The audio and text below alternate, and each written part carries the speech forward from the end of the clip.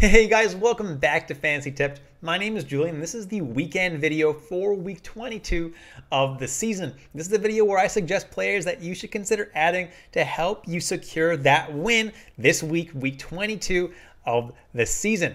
Now, this could actually be the very last week of the season for you. Some people have their playoffs starting in week 23.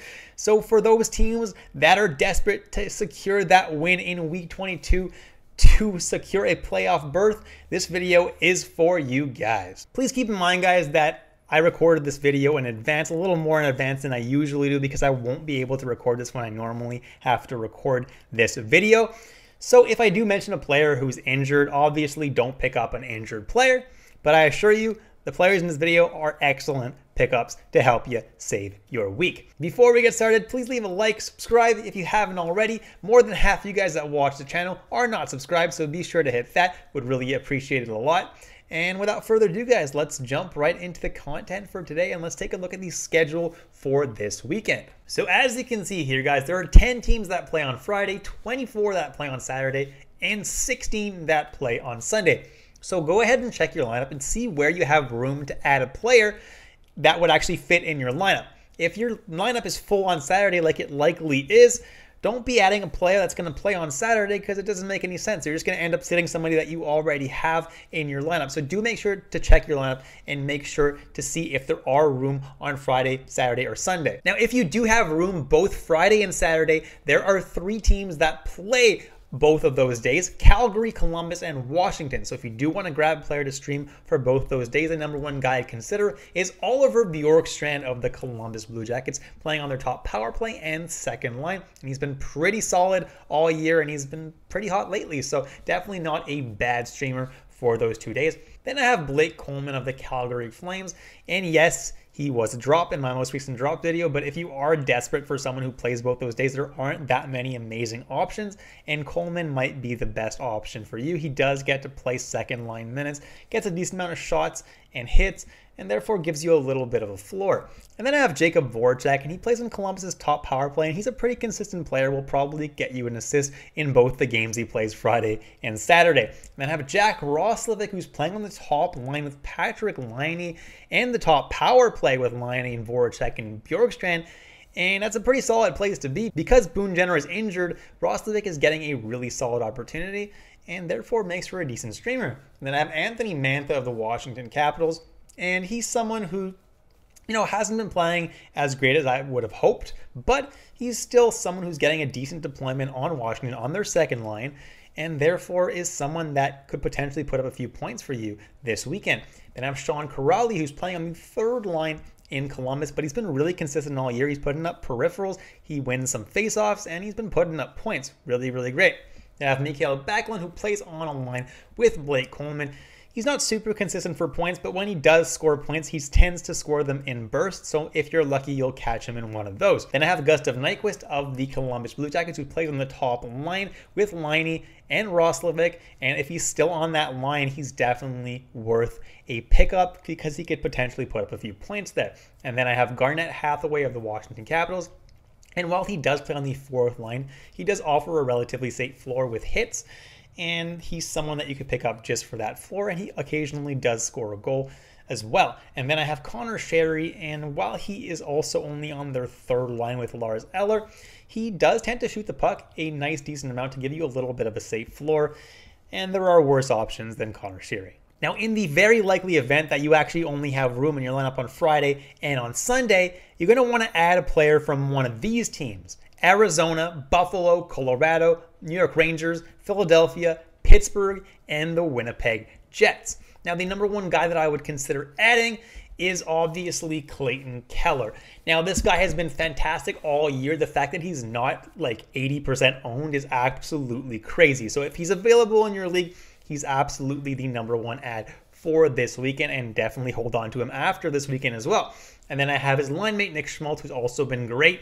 Also a fantastic ad for the weekend. Then I have Valeri Nichushkin, who is playing on the top line with McKinnon and Rantanen. And because of that, he makes for a solid ad. Next is Cam Atkinson of the Philadelphia Flyers, currently playing on their top line with Derek Brassard and with James Van Riemsdyk. That's not a terrible deployment. He's getting top power play time as well, and he's been their most consistent player all season. Then I have Tage Thompson, Alex Tuck, and Jeff Skinner, that top line in Buffalo.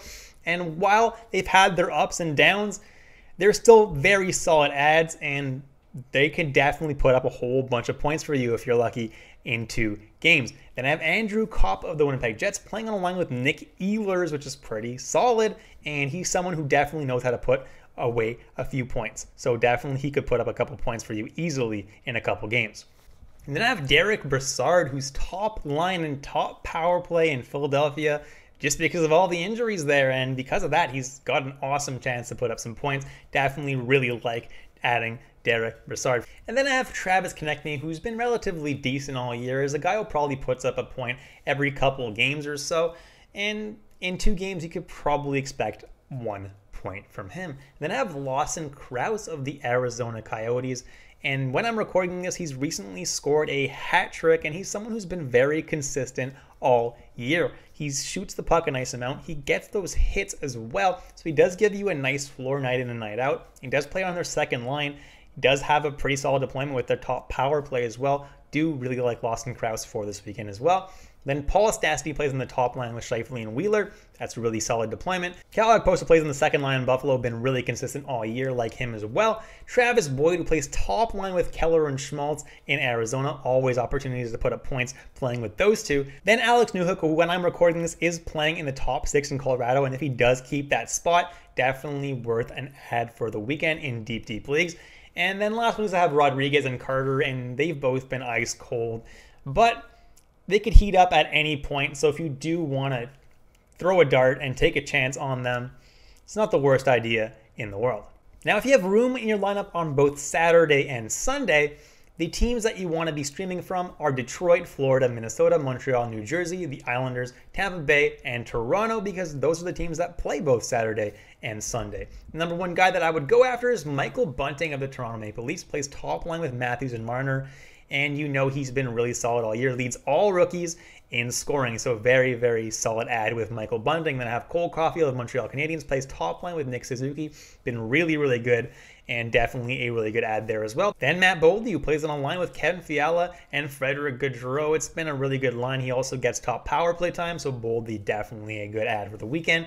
Carter Verhaeghe plays on the top line with Barkov. That's all you need to know. He's been really pretty good all year, scoring some goals, so definitely a good ad for the weekend as well. Nico Hischier is someone who's been excellent as of late, and definitely a really good weekend ad. Joel Eriksson and Marcus Foligno play on a line together along with Jordan Greenway, and they've both been pretty solid all year. Marcus Foligno does provide a safer floor, and Joel Eriksson has more upside for points, I would say. Then Brock Nelson of the New York Islanders, who's been pretty good all year, probably been their most consistent player, so definitely a good ad there. Then JG Pajot, who as of late has been scoring a lot of points, so don't mind the ad there. Jacob Vrana, who's playing on the third line in Detroit, but is managing to put up a good amount of points, and I think he's a pretty solid ad as well. Mason Marchment and Anton Lundell, who play on the third line in Florida. When I'm recording this, Lundell is injured, but there is a good chance that he'll be back, so I have them both listed here. They're both pretty good ads, considering the Panthers are just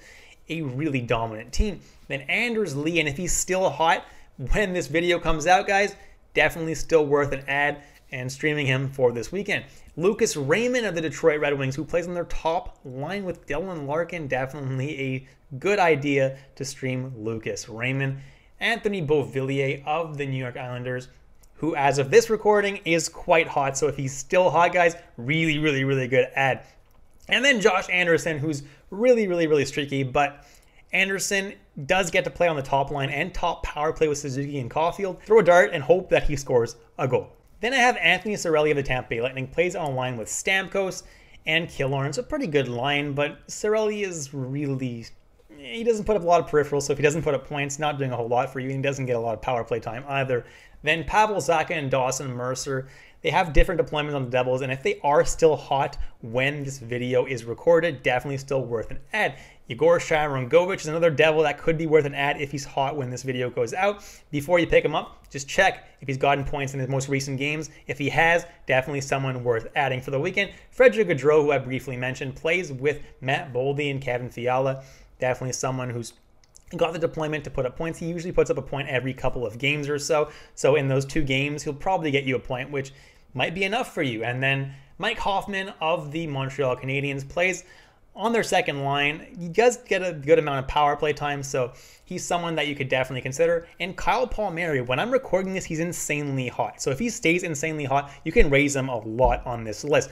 But if he slow down a little bit, this is where he belongs at number 21. And then I have Corey Perry, who plays on their third line, but has managed to score a point every couple of games or so this year. And if that's what you need, he's not a terrible ad.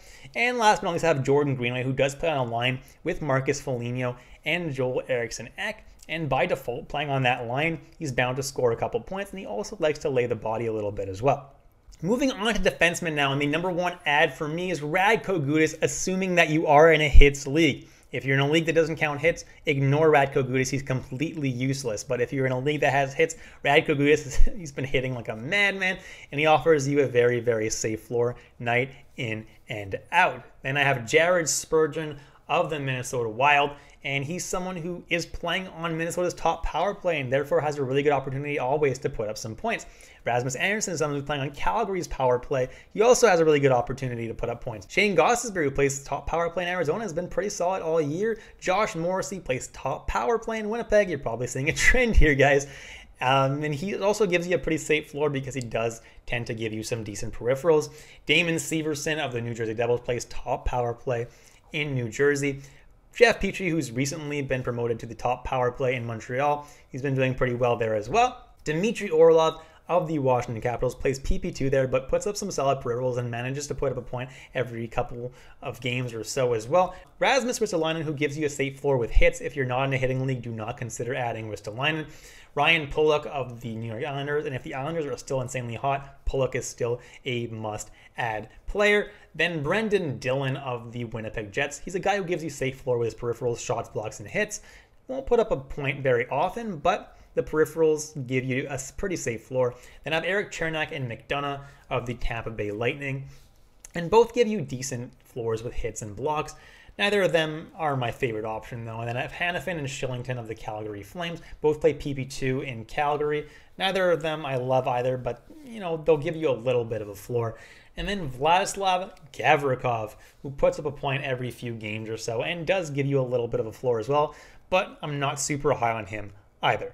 Now, if you're in a categories league and you want to make sure that you win your shots on goal category because you're ahead by a little bit or you're behind by a little bit, the number 1 guy that you can add to help you do so is Tage Thompson of the Buffalo Sabres. He shoots 3.3 times per game. So if you add him for both the games that he plays this weekend, you'll get somewhere between 6 and 7 shots in all likelihood, and hopefully that'll be enough to help you come out on top of that category. The next best guy to add is Jeff Skinner, who shoots 3.2 times per game, Alex Tuck 3.1, Eriksson Ek 3.0, Atkinson 3.0, Evan Rodriguez 2.9, Blake Coleman 2.9, and if you need someone who's not very high rostered, Ilya Mikheyev is only 4% rostered and shoots 2.6 times per game. And then if you need blocks, the number 1 guy to add is Ryan Pulock, who blocks 2.6 times per game. And then the next best guy is not even close to Pulock. It's Lindgren, who blocks only 2.1 times per game. Provorov 2.1, Peak 2.1 as well. Dyson Mayo 2.0, and then Ryan McDonough 1.9. If you need hits, the number 1 guy to add, no surprise here, is Radko Gudas of the Florida Panthers. Hits 4.4 times per game. So you stream him for 2 games, you're going to get somewhere between 8 and 9 hits in all likelihood, which is pretty solid. Then I have Ryan Reeves, who hits 4.2 times per game. Cal Clutterbuck 3.9. Rasmus Ristolainen 3.6. Matt Martin 3.5. And Marcus Foligno 3.3 on top of the points upside he has. And then if you need face-off wins, the number 1 guy to stream is Nico Hischier of the New Jersey Devils. 10.3 face-offs per game, and over 2 games you'll win probably somewhere between 20 and 21 face-offs, which is absolutely fantastic. And then if he's healthy, Christian Dvorak wins almost 10 face-offs per game, so also another really excellent streamer for that.